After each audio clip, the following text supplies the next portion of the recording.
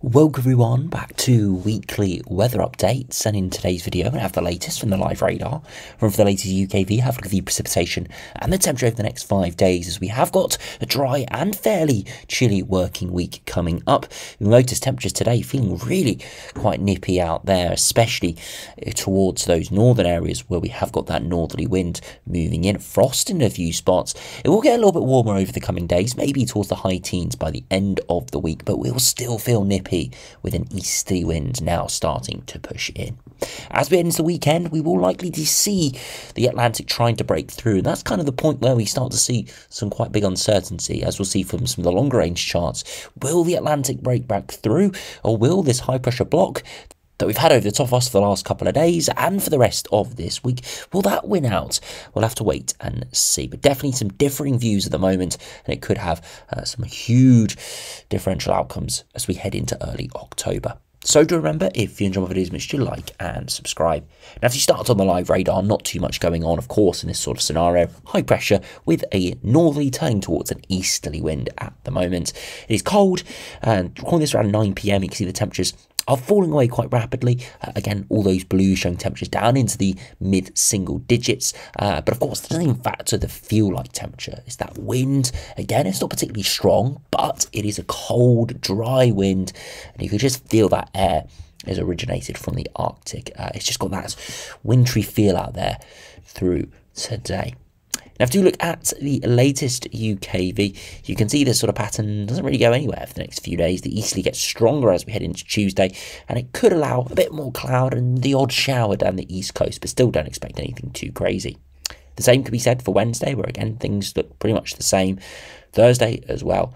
And into Friday, we start to see weather fronts trying to push in from the west, but it's mainly for parts of the Republic of Ireland there. Still further eastwards, it's chilly with an easterly flow. Into Saturday, though, that weather front makes progress, but you can see it really stalls during much of Saturday, not moving much, kind of hovering over Wales, the West Midlands, North West England and South West England there, really not doing much at all, and that's because it's coming up against that higher pressure. See the high pressure out to our east, low pressure out to our west, and it's this battle that's going on. Now, as it approaches, it actually does push up a bit of a southerly wind, so we would actually start to see some warmer air getting pushed in, or at least warm for late September.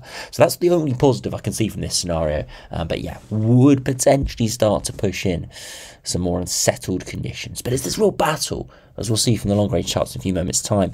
Which one wins out could dominate the last couple of days of September and early October, because if that high gets pushed away, there's a high chance then that the lows really dominate, whereas if the high holds on, it could be around for a more extended period of time. If you look at the max temperatures, you can see earlier this afternoon peaking at 15 or 16, and very quickly this evening temperatures dropping away down towards the mid-single digits, or even low single digits come early hours of Tuesday. And by the afternoon, maybe nudging a degree or two higher, 16, 17. Chilly once again into Wednesday morning, but not quite as cold, with a bit more cloud around, more around the 7 to 11 degree mark. Into Wednesday afternoon, nudging slightly higher, 17 or 18 could be a possibility. And then as we head into Thursday, again 18, maybe a 19. And Friday, again a chilly morning down towards the mid-single digits, and again could get up towards those 17, 18 degree mark. And finally into Saturday, it turns slightly warmer, maybe even 19 in the east, but it's coming up against that background of heavier rain trying to push in from the west, which inevitably would lead to cooler and unsettled conditions. So we'll have to wait and see exactly how that weekend does play out, but there's a high chance that nothing happens at all and that weather front doesn't push in, but at the same time it could push all the way through and we all go unsettled once again, and we can evaluate that on the longer range charts now. So you can see the high pressure's in control, and it slowly pushes an easterly wind in over the next few days. As we head into next weekend though, we do see those lows trying to make some progress. Now, this latest GFS doesn't flirt with that idea at all, and actually keeps that southerly or southeasterly wind all the way through to the start of October, and then the lows break through, and it does go pretty unsettled, maybe even quite stormy there, especially in the north and the west. And you can see some big lows out towards Greenland and Iceland. Fortunately, we're not right sat under this trough, but we're very close by, so I wouldn't be surprised to see some of the secondary impacts of this system. So yeah, it could be really quite unsettled there. But as I said, out towards kind of day 7, day 8, it looks great. High pressure in control. We can see southerly or southeasterly breeze, upper temperatures up towards the mid to high single digits, so most likely touching high teens at the surface. Yes, still feeling fresh. It is late September, early October. It's never going to be that warm without sort of an extraordinary pattern developing, but definitely not too bad at all. Now, if you compare to the GEM, again, high pressure in control, easterly winds pushing in, but very quickly into the weekend, the low pressure breaks through. Now, high pressure actually does return for a time, and then we start to see perhaps an Atlantic onslaught trying to break back through once again. So GM, a bit of a mixed run here. Does push lows back in for a time, but very quickly high re-establish itself, and then lows could push back in by day 10.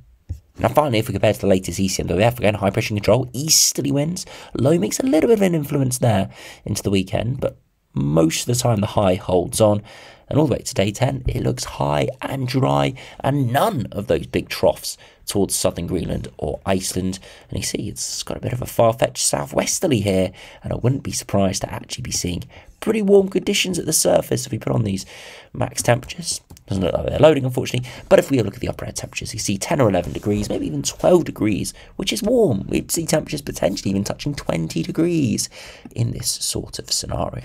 So to be honest, ECMWF doesn't look too bad. GM is pretty mixed, so is the GFS. It does hold on to that high for a little bit longer, but then it goes the most unsettled. The GEM, much more fluctuations within that.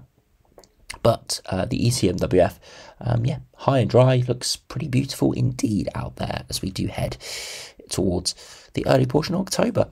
Now, if you look at the latest ensembles, these are the latest GFS. You can see we're cold at the moment, but slowly trending back towards average, and might not actually get back towards average until the last few days of September. So we're still expecting it to be average or below average over the next kind of 6 or 7 days, regardless of what happens with the pressure patterns. So it's not going to be remarkably cold. It's a couple of degrees, but still chilly nonetheless.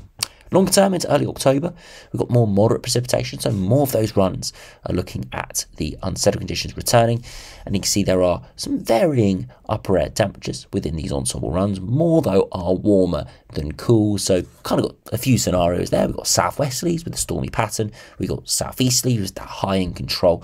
No runs, though, showing cold northeasterlies or northerlies. So that's one positive. Yes, it might be unsettled, but at least it might be pretty mild.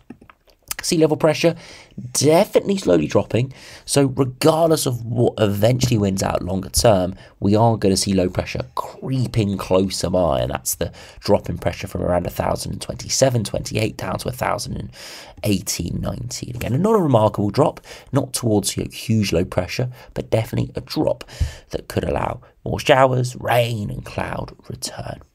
And then if we finally compare to the ECMWF, it's broadly very similar. Take quite a while to get back towards average, precipitation picking up as we head into next weekend. And then longer term upper air temperatures are above average, precipitation is fairly moderate.